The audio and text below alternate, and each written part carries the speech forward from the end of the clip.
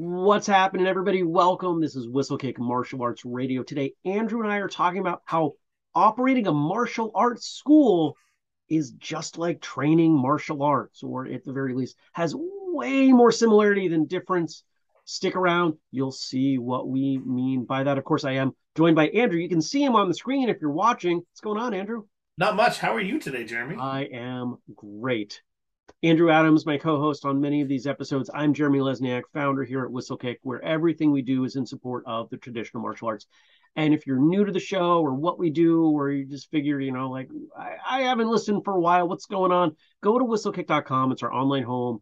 All the things that we do are over there, and it is a steadily growing list because we have more people coming in. They're like, hey, what about this? And so we work on it and we do more stuff because we love traditional martial arts. And so that's why we do all the things we do to support you, the traditional martial artists of the world. If you want to support us, you got a few things you could do. The easiest one, just share this episode. Send it to somebody that you train with or know that you think would like to hear more. And then maybe the two of you can discuss what we talked about. Remember, nothing we ever put on this show is meant to say this is what is or what you should believe. It's meant to spark thought and discussion. And sometimes we tackle some heavier subjects. And I just want to make sure that we're reinforced there. We're not telling you what to believe because that would be really arrogant. And that's not a thing that we do. Of course, other ways you could support us. We have a Patreon, patreon.com/whistlekick. And if you want to pick something up, training program or shirt or whatever, at whistlekick.com, you can use the code podcast15 to save 15%. Andrew? Yes. Running a martial arts school is super easy and everybody should do it. And it takes like 5 seconds out of your day. Well, I don't know that I'd go so far as to say that. 10 seconds. Yeah, maybe. Have to get a little It's closer. complex, isn't it? You run a school and you've run things before, right? Like anybody who's run anything knows that it takes time. And of Yeah. course, we're it's not to say that teaching is simple and easy, but if you are an instructor, a paid instructor, and you're not running the school, that's only a subset of what running a martial arts school is, right? Like we're not talking about teaching being easy. We're not talking about anything being easy.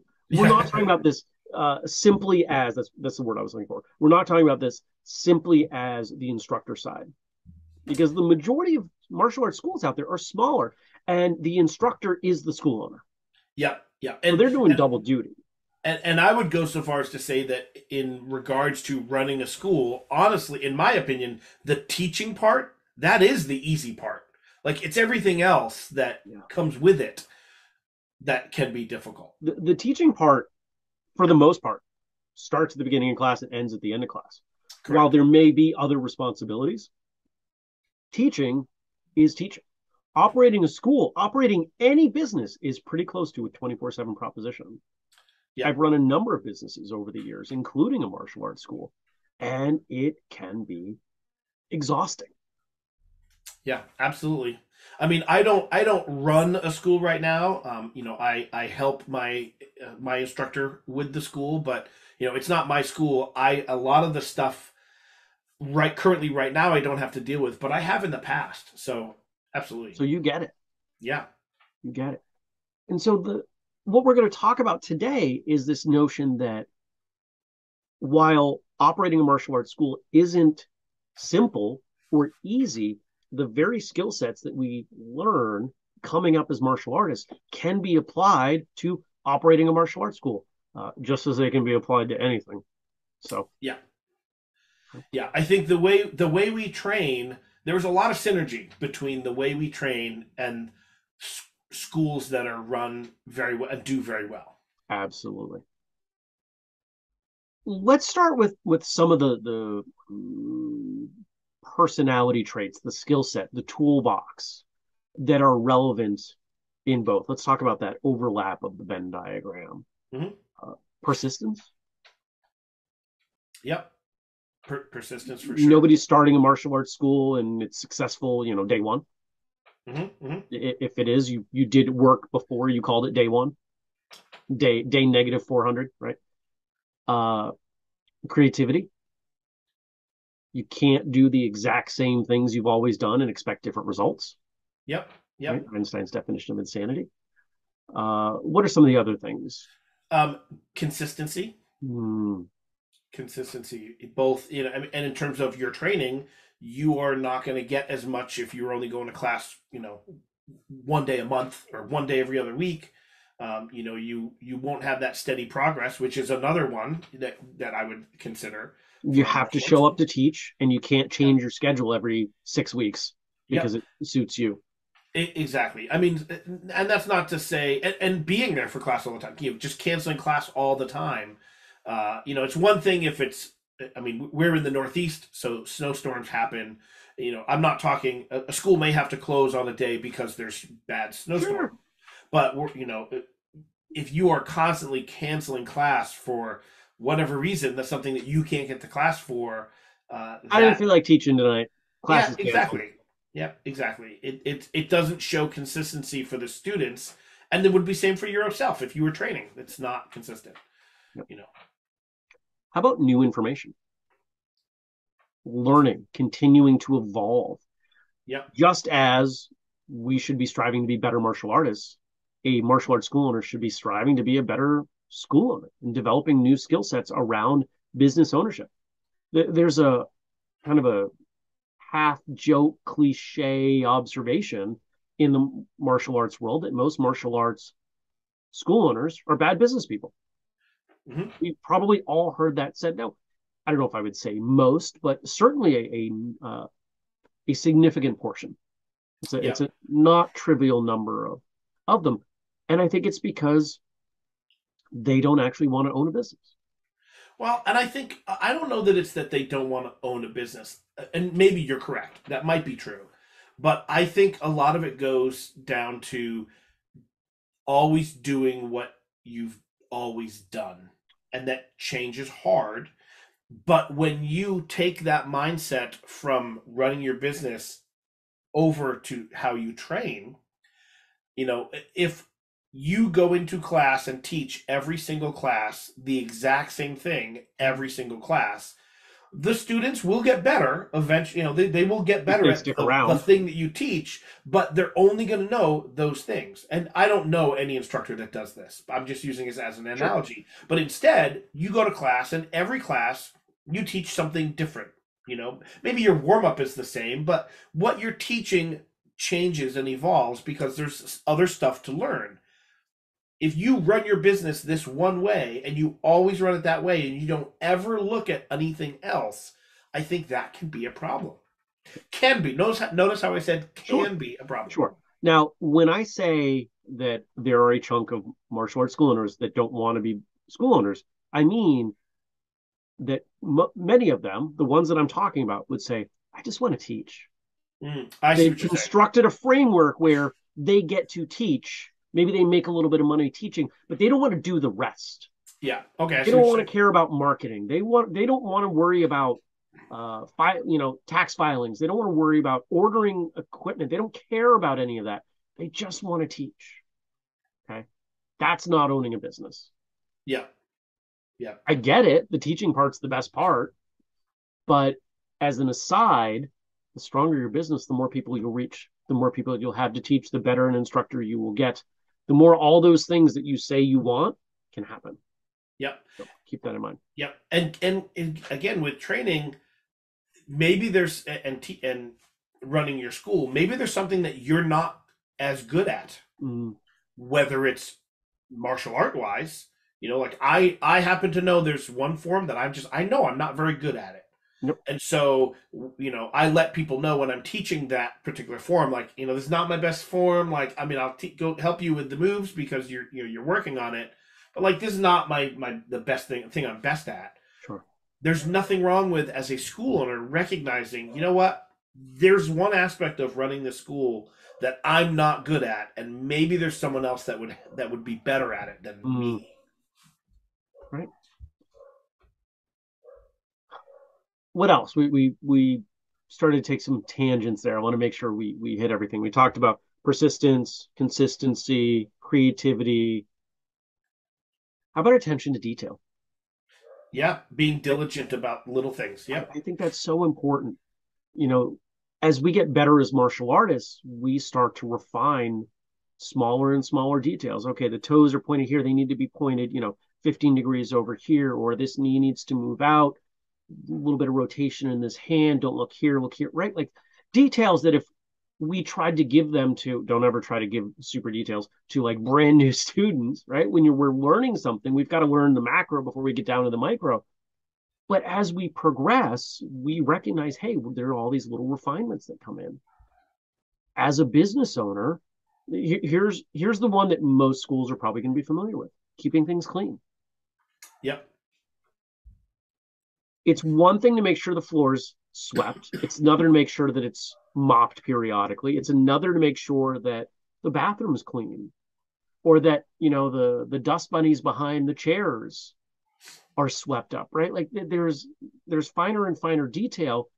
And just as learning those nuances in your forms, your techniques, etc., showcase you as a better caliber martial artist, so does attention to detail showcase you as a better caliber business owner.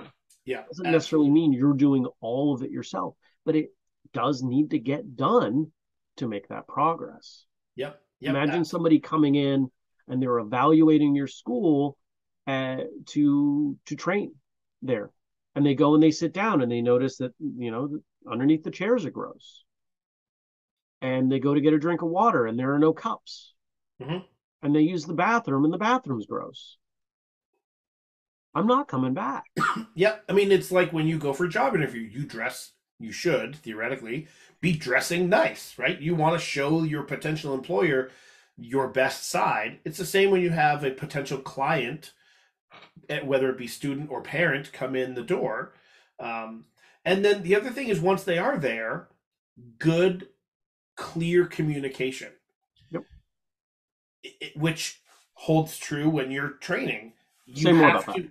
So if I'm teaching someone how to do something and I just say, move your foot. Okay, move my foot which way? Well, duh, move your foot that way. What way? Move it to the right. That's better communication. We're getting there. Your arm is in the wrong place. Okay, well, how is it in the wrong place, right? Clear communication is needed when you're training, when you're learning as a student. Um, and when you are a school owner, you have to have really good communication skills, Mm. whether it's coming from you or from someone that you delegate to do communication for your business. You have to be able to give clear communication to your students and parents of students so that they know what's going on with the school. Most problems in any business originate back to communication. Yeah, that does not surprise me. Right.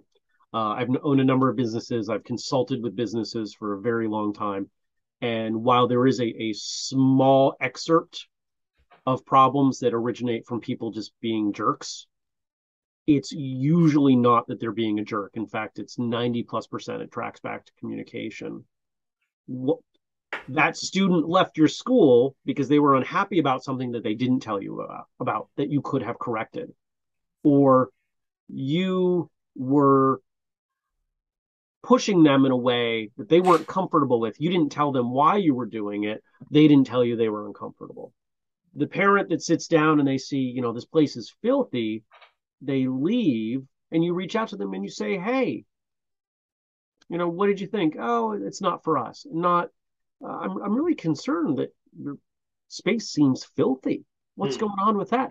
But you didn't even realize because you never sit in those chairs. Yep. No Yep. one told you, right? It can all be tracked back to communication, usually a lack of communication. Yep. Okay. So let's review the list: persistence, consistency, diligence, Hmm. communication, creativity. Let's talk about the things that it's not. Okay, great. Gimmicks, Mm. um, or trickery. Ooh, new whistlekick offering. Open a martial arts school and have 500 students in 12 months.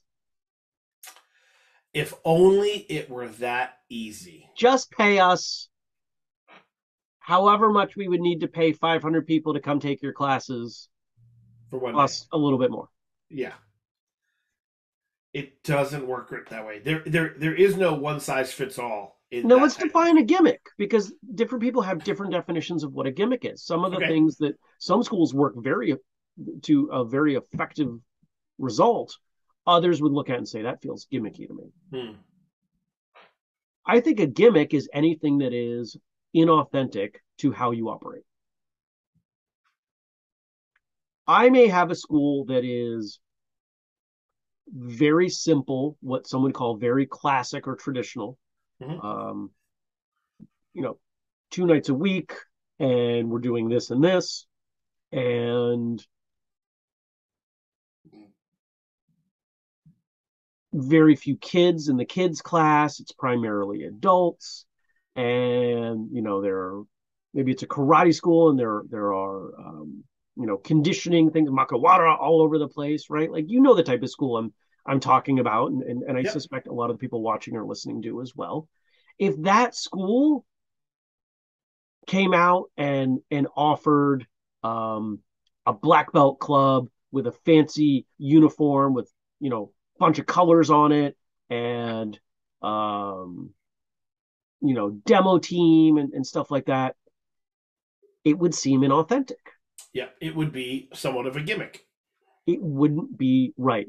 And how do you know it's a gimmick? Because the people training there go, "Oh,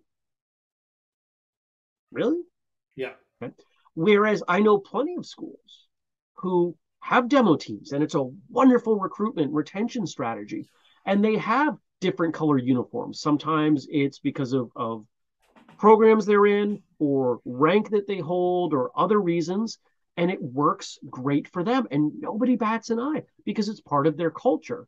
In Yep. fact, in some of those same schools, if people showed up and you asked them to do conditioning drills or wear an all white uniform, they'd raise their eyebrow and go, "Really?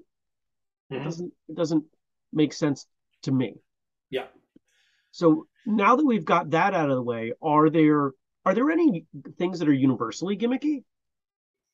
I something runs to my brain, but I don't know that I've not yet determined whether it's a gimmicky thing. But I have seen schools that will do like parents' night out, or Mm-hmm. date night and drop your kid off. Mm-hmm. And I feel like that turns more into, we're gonna babysit your child while you go have a date with your significant other, and it's not a karate class, or a martial art class. And I think most of the schools that do that would fully acknowledge that it's not. Some of them do it as revenue, Yep. and they open it up to the community. Others do it and I think there's something important to talk about here. And others do it as an exclusive benefit of being part of that school. Hmm. Okay. Um, and I think that there's value there in potentially recruiting students. And there's also value in the culture of a school of people hanging out Yep. and being friends. Yeah, I see that. So could it be done in a gimmicky way? Sure. Is it necessarily gimmicky? No. And again, it comes down to what is the culture of that school? What is an authentic offering? Hmm. So to sum it all up there, be authentic. Yeah, yeah, and that makes sense. I guess I could see how it could come across as gimmicky, but I see the reasons for it to not be considered a If gimmick. your school, I know your school, I know how your school operates. If your school all of a sudden had a parents' night out this coming weekend, I'd go, really? That would surprise me. That's Yeah, where it's, hmm, is this being authentic? yeah, Okay. What else? How else is it not like our training? Because, we didn't really say it, but I think everybody understands. Training is not gimmicky. You can look for shortcuts. You can look for these secret ways to train, and it just doesn't work. You see this with a lot of quote keyboard warriors. I'm going to take these elements of this style and these elements of this style and these elements of this style, and then I'm going to be the best thing ever. And the irony is they've trained maybe 6 months in one thing that is none of those 10 years ago. Yep. Yep. Um, so if there's no shortcuts, is there any? I'm trying to think of training and what it isn't. Um, oh, here's one. The more committed you are, the better the results. Mm-hmm. That's not a we're going back to the ways it is alike. Yeah. Yeah. Yeah. The more committed you are to your training, the more committed you are to operating a school.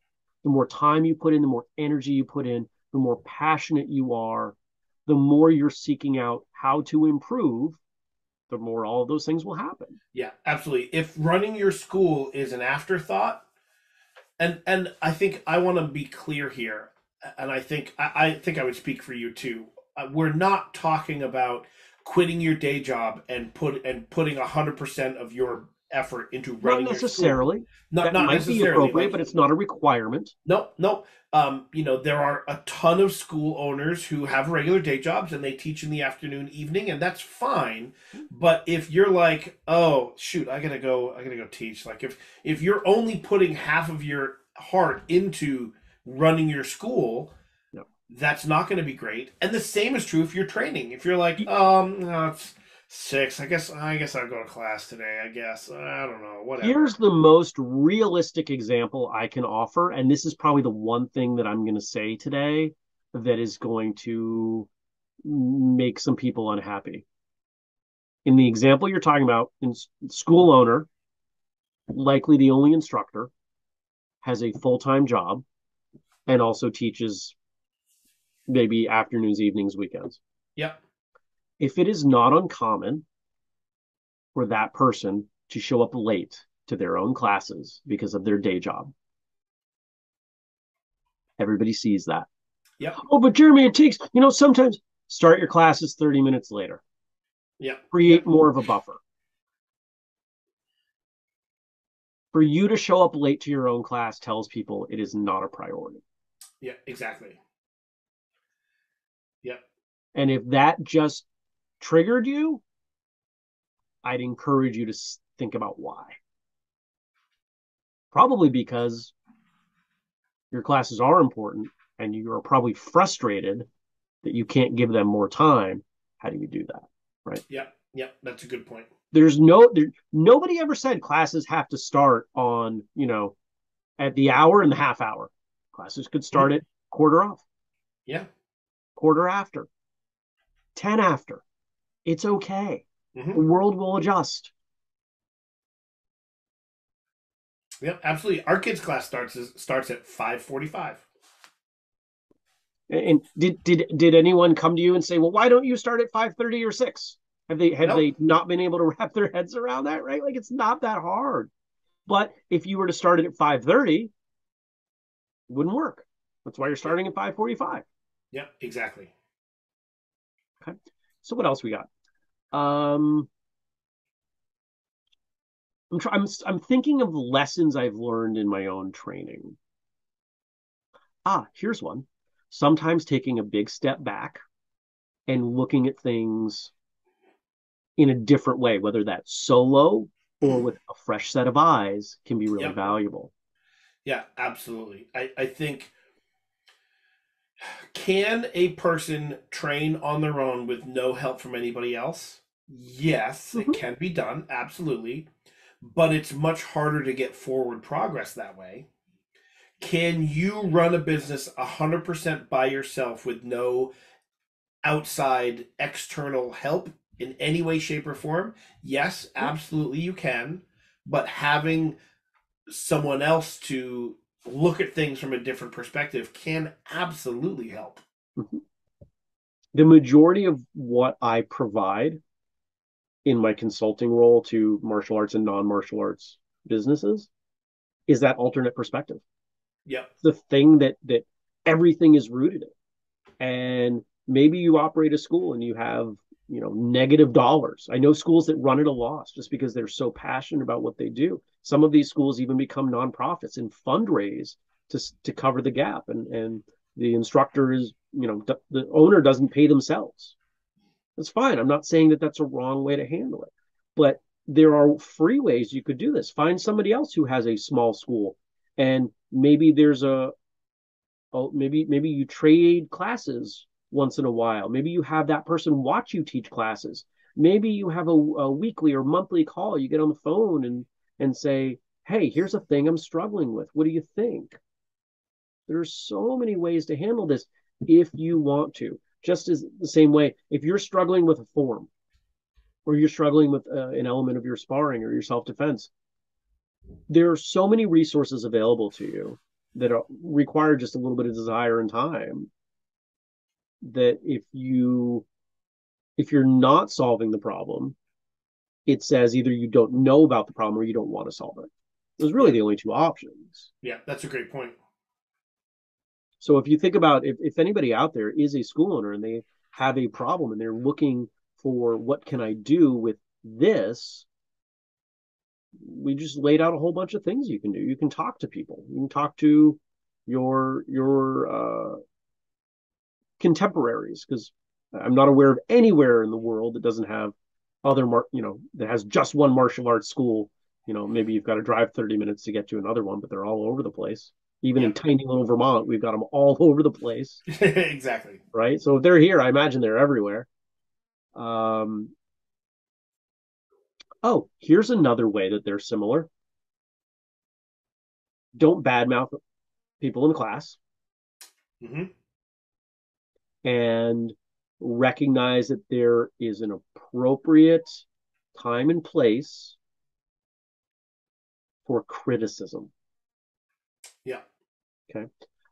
If I'm a senior student and I turn to a younger student, younger in terms of rank, not necessarily age, and I tear them a new one in the middle of class, I'm probably going to get some kind of disciplinary action because that's not appropriate. Hmm. Just as if I'm in a school owner, I should not badmouth my students or their families or something like that to others. Yep. Yep. I've known school owners who have done this. Their schools did not last. Yep. And I think you could also take it a step further and uh, badmouth other schools as well Mm, as a school owner, um, because there's no reason to. there's no well, there's no reason to like there's no benefit. I mean, I would love to know the benefit of doing that. There is Well, none that I I'm can see. I'm I'm letting them know that this other school isn't as good, and that if they were to decide to leave here and go there, they wouldn't have as good of experience. So I'm trying to keep them from making a bad decision, Andrew. Yeah, they'd figure that out on their own. You don't need to tell them. The only That's reason they would consider going to that other school is because you've left something open correct. for them. They're not having a great time. Yeah, but the same is true with your training. I'm not as a student. I'm not going to badmouth other students. As an instructor of this school, I'm not going to badmouth other instructors of other schools. Why bother? Yep. Focus on you. Every bit of energy you direct elsewhere is energy you could have directed on what you actually have control and Correct. influence over. Yeah. So we've got a pretty good list. Is there anything we're missing? I no, I think actually that took us a lot deeper into the conversation than I expected. I didn't think we'd go that long. And if you're listening or watching and you think of something that we've Yeah. missed, tell us. We'd love to hear Absolutely. it. Absolutely. And as always, I said at the top, if you don't like what we say, we're not telling you what to think. We're telling you our beliefs and we're hopeful that it will inspire thought and conversation for you. And if you feel strongly about something, let us know. You can email us, Andrew at whistlekickmartialartsradio.com, Jeremy at whistlekick.com. We're there. If sometimes we have good conversation about episodes, not always, but sometimes in the Facebook group Whistlekick Martial Arts Radio behind the scenes. You can Yep. join that. All right, is that it? I think that's it. Okay, all right.